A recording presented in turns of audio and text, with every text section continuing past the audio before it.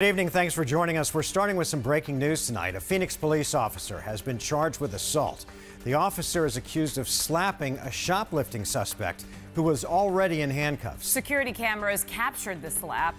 Team 12's Tram Mai is here now with the facts on this developing story. And Tram, what is the county attorney's office saying? Yeah, Caribe and Mark, according to the county attorney filing, Phoenix police officer Tim Baiardi, quote, cause physical harm intentionally, knowingly, or recklessly. Now, this is video of that incident. It happened back in December at the Walmart near 51st Avenue in Indian School.